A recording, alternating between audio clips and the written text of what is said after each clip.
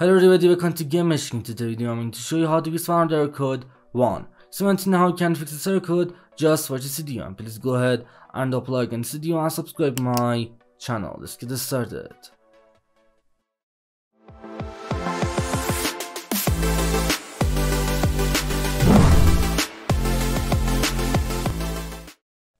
Okay guys, for the first method to fix this Valorant error code, first of all just go down on the desktop and just go ahead and open up services. And now just locate the VGC service.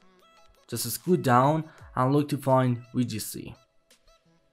And then just go ahead and right click on VGC. And now just scroll down and select properties. And now just go ahead and change VGC startup type to automatic. And just go ahead and set VGC startup type to automatic to fix this Valorant error code. And then just go down and click on apply and then OK. And now close this window. Then just go to the start menu. Now click on power and then click on restart.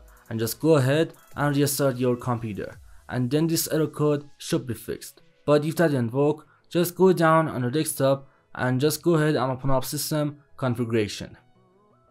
And now just go to the services tab and then locate the VGC service. Just go ahead and locate the VGC service and make sure to check VGC, and this option here should be checked. And just go ahead and check VGC and then just go down and click on apply. Just go down and click on apply and then OK. And now just go ahead and click on restart, but you can click on exit without restart, but I recommend to just go ahead and restart your PC and then this error should be fixed.